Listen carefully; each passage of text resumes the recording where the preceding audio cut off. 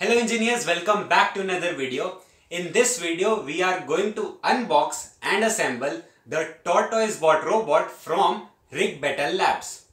TortoiseBot is an educational robot that runs using ROS, Robot Operating System. It is a completely open source robot. All the hardware design and the software are freely available on GitHub to see and install. Being a mobile robot, we can do all kinds of tasks like navigation, path planning, localization, mapping and so on. This robot is made by the company RigBetel Labs. Apart from manufacturing this tortoise bot, they also provide robot software consultancy and ROS mentorship programs. You can learn more about them from the link in the description below. Alright, enough with the introductions. Now let us get to unbox this robot. So these are all the things that we got in this package. Let's go over them one by one. Firstly, we have all the mechanical or hardware components. These are the metal and plastic spacers. These are the nuts and bolts. We have got two wheels and a caster wheel. We have also got four platforms that we are going to place our electric components on. So this is all the hardware component that we have. Now let's go over the electronics components as well. We have the RPi computer, the Raspberry Pi computer. This is going to be the brain of the tortoise bot. Then we have the RPi camera. Then we have the USB cable, probably used to power the RPi brain or the computer. Here we have some jumper wires. We have also got a motor driver.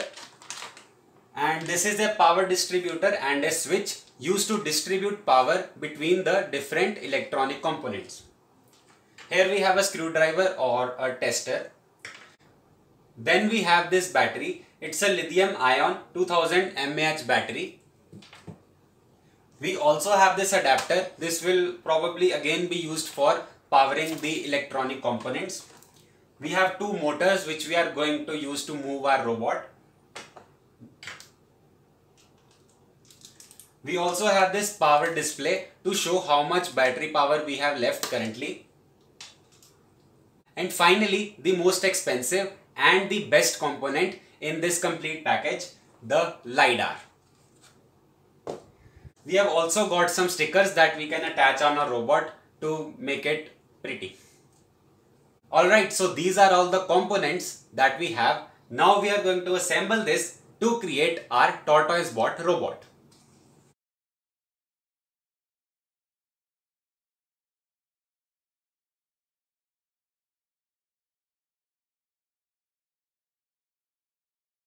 Alright, so finally, after following all the instructions, we have our TortoiseBot ready and running.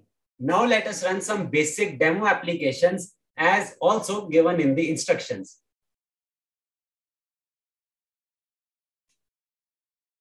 First, let us run the view sensors demo launch file to view the visualization of what the sensors are perceiving. So now in the RViz window, we can see the LiDAR and the camera visualization. So if I put my hand in front of the camera is obviously going to detect the new images that it is receiving. Also, to see the LiDAR, let us take this example bottle as an obstacle and place it towards the right of the robot. And as we can see, we have new LiDAR points right over here. If we move this bottle around the robot, we can see the LiDAR points move as well.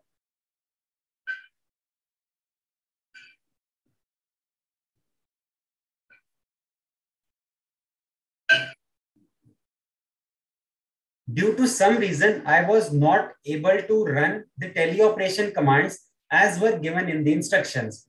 Therefore, I am following a workaround to move the robot using these teleoperation commands.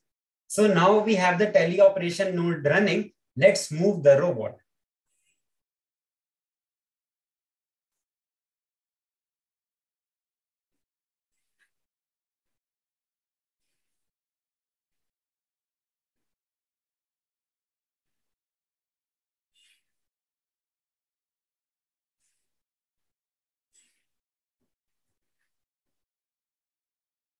Now also let's try running the visualization and the teleoperation commands together. The teleoperation and the visualization nodes are working on two separate screens, so it is easy to focus on the visualization one.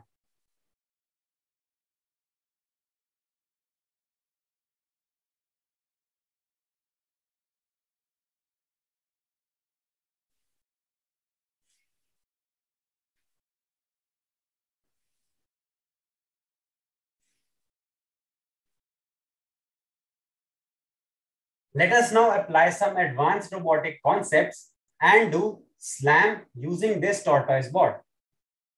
SLAM stands for simultaneous localization and mapping.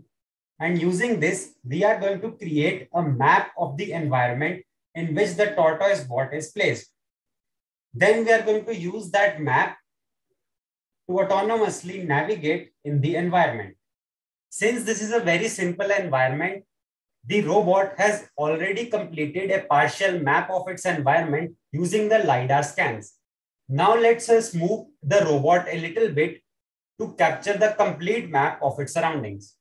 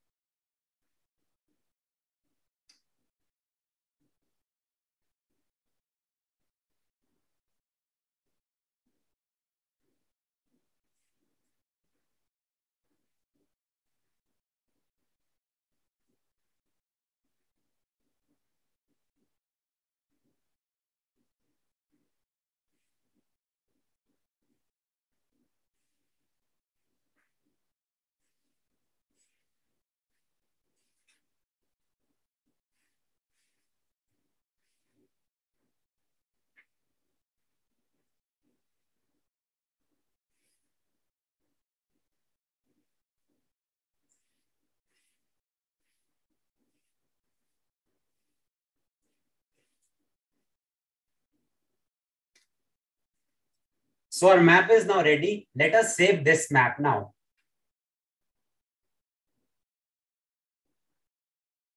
Now let's load this map in a navigation application and use this robot to autonomously navigate in its environment.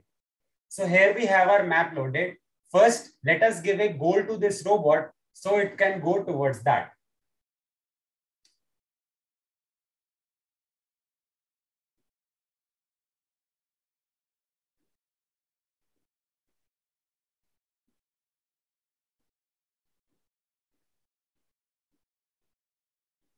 Okay, so the robot has almost made it towards that goal.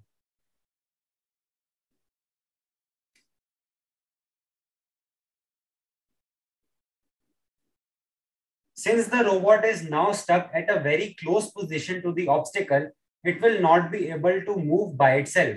We are going to have to teleoperate the robot to move it out of the obstacle range and then again give a path to the robot so that it can follow.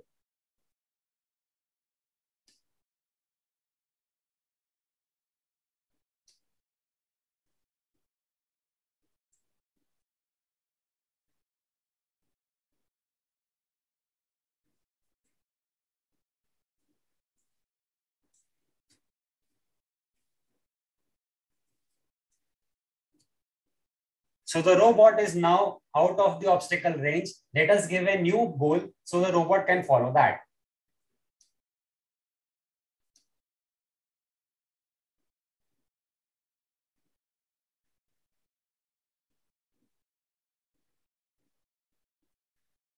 Once again, quite close to the goal. The reason this robot is not able to that accurately model its goal is the reason it lacks quite some sensors that help it to do so. All right, so these are all the demo applications that we can do with this robot. Let's move on to the next stage and review this product. Firstly, I would like to say that this is an amazing product and I had a really great time using it to learn about the practical aspects of ROS. Let's get into more details. The hardware that is provided is really good and the instructions to assemble the robot are also really clear. It is quite illustrative with the images they have provided and is very easy to understand. There is one section that needs a little revision, but I am sure by the time you see this video, this revision would have been made. Overall, for the hardware assembly, I would like to say that this is not the project for an extreme beginner. A person who has just started out with these electronic and hardware assembly kits, they should first build very simple robots using Arduino or Raspberry Pi, using the kits that are usually available online. Assembling this robot becomes quite easy if you have made those kinds of robots in the past. However, this does not mean that any beginner should not try this project. They can surely try it out, but it will be a little difficult for them as it is their first time. Coming to the software, this robot uses ROS Melodic. Even though ROS Noetic is available on their online GitHub repository, however, this robot came packaged with ROS Melodic. Hence, this is a slight drawback as ROS Melodic is quite outdated nowadays. It would have been better if they had shipped this robot with ROS Noetic already installed. Moreover, RigBetel Labs is also going to come out with its ROS 2 packages of TortoiseBot, which can also be installed later. The instructions for installing and running the software are also really clear. There is again a little bit of revision required there, but again I'm sure that these revisions will be made by the time you are watching this video. Overall, I would like to say that this is an amazing product and really good for students who are out there learning ROS and want to have a practical exposure to controlling robots like this. Due to this robot being relatively cheap, there are not a lot of sensors that are installed in this robot. Therefore, due to the lack of sensors, suffers from some problems like the one that we saw in the navigation. Therefore, using this for a high-grade project is quite difficult. If you would like to buy this TortoiseBot, the link to that would be in the description box below. And finally, if you like the video, press the like button and subscribe to the channel for more such videos. And thank you for watching. Bye.